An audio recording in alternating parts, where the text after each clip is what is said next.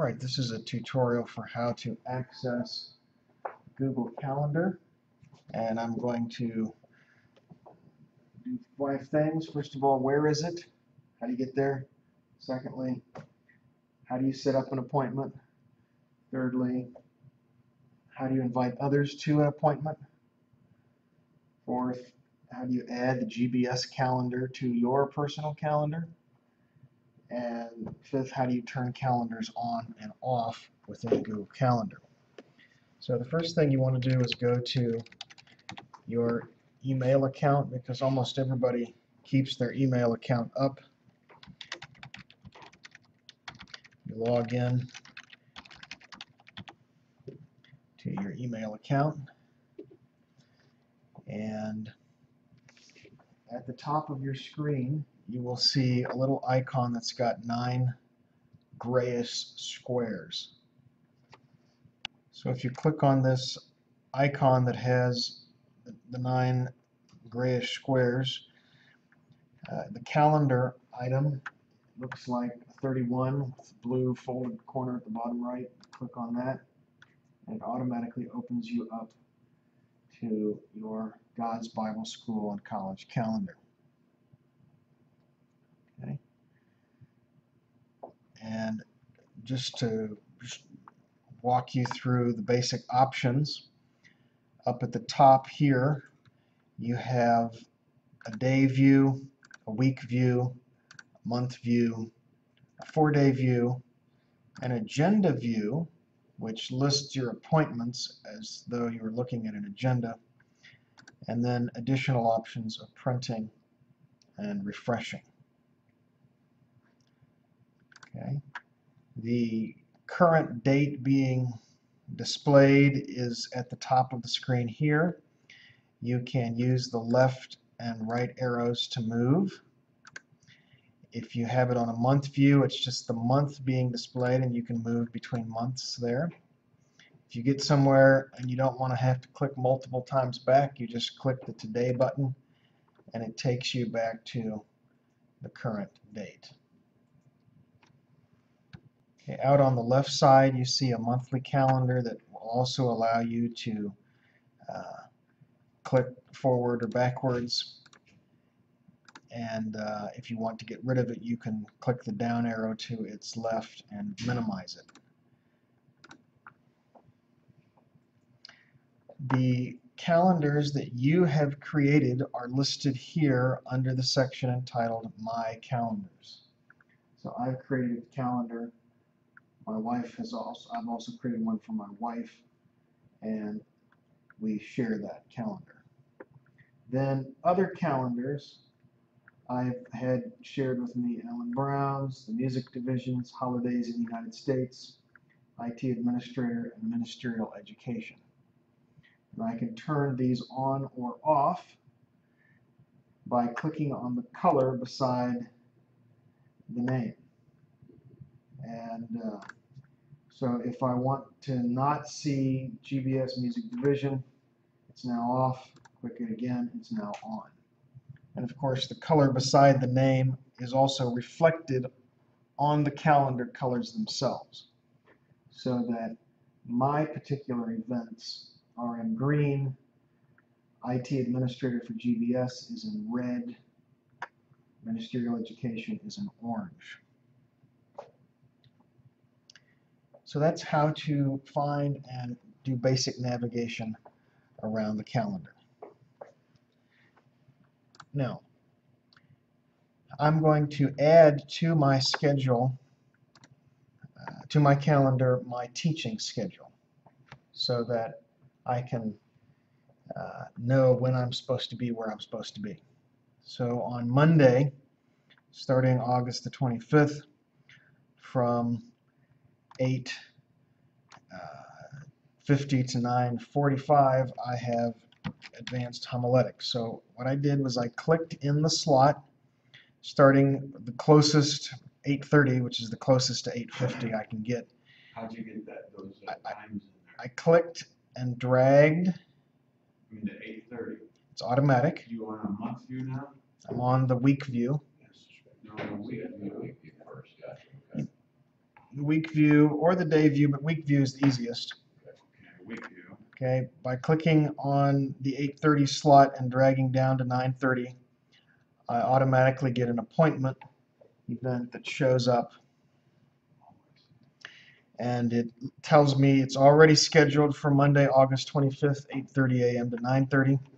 I'm going to type in advanced HOM, and if that was the exact time, that was all I would have to do, hit enter, and the appointment would be set. Okay, but it's not the right time, so I need to edit the event. So I come down to the bottom of the little pop-up, click Edit Event, and underneath the title of the event, I have access to edit it. I'm going to change from 8:30 to 8:50, and when I do that, notice and hit the Tab key, notice that the 9:30 will automatically change to 9:50. That is, it assumes, since you started with an hour, that you want an hour. So I'll have to change that myself to 9:40. Okay. If that was all the changes I wanted to do, I would just click the Save button and it would be saved. You do have to click Save in order for changes to be saved. However, this class meets Monday, Wednesday, Friday, so I want it to show up on my calendar every Monday, Wednesday, Friday. So I'm going to click the Repeat checkbox that is right beside this underneath the time. Everybody see that? This Repeat checkbox opens up a dialog that allows me to choose how often I want this to repeat. I'm going to set this up to be weekly. It's going to happen on Monday, Wednesday, and Friday. So I click the M, the checkbox by the M for Monday, the checkbox by the W for Wednesday, and the checkbox by the F for Friday. And this is going to end at the end of the semester, which I'm just guessing is around December the 16th. Okay, so I'm going to say December, in fact, it's actually the 12th. Remember, that's the last day of class, December the 12th. Of actual class. There's a final exam after that. And by doing that, it will show up every Monday, Wednesday, Friday from August the 25th to December the 12th.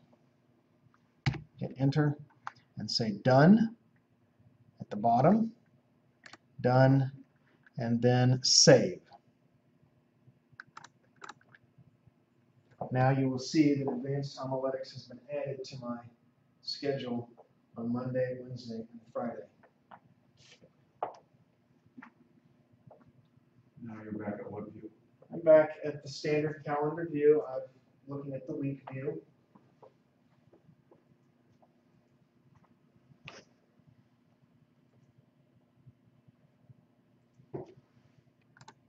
Okay, so let's say that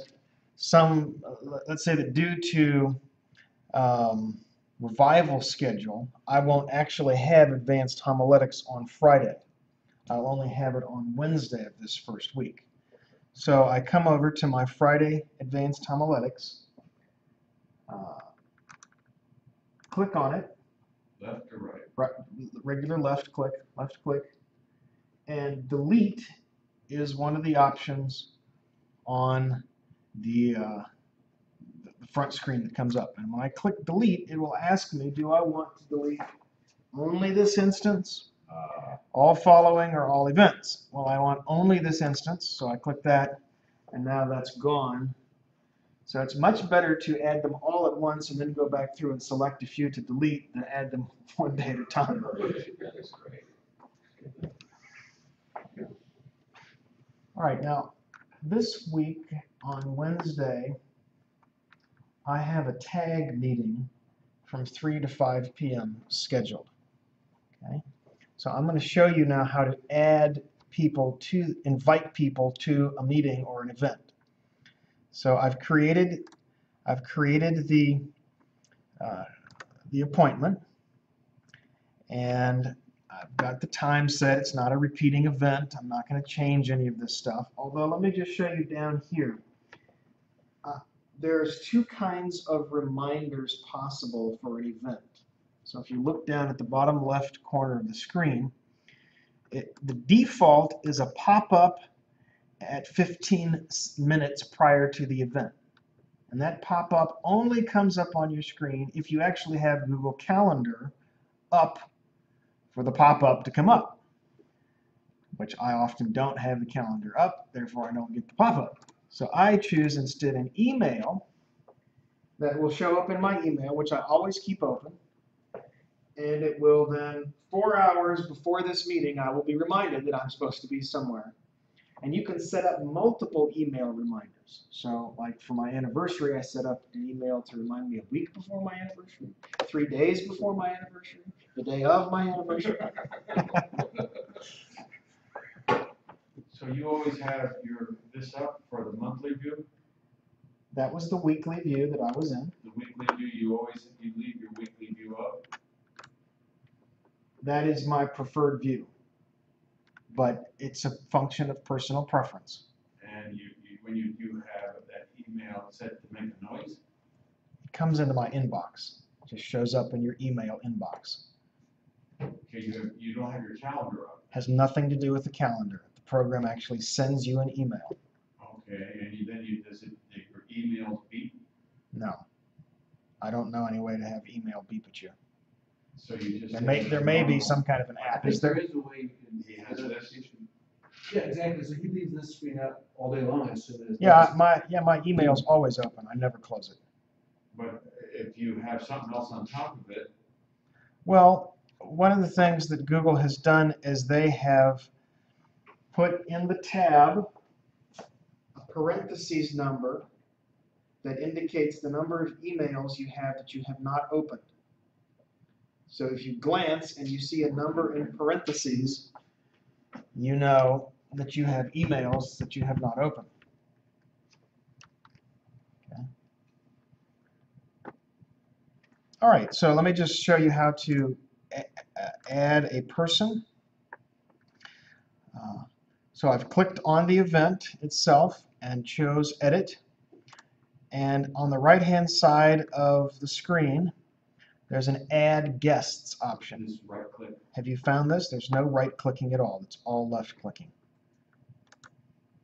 Okay, so once again, I've clicked on the event on my calendar, tag. I chose Edit Event. I don't have that option.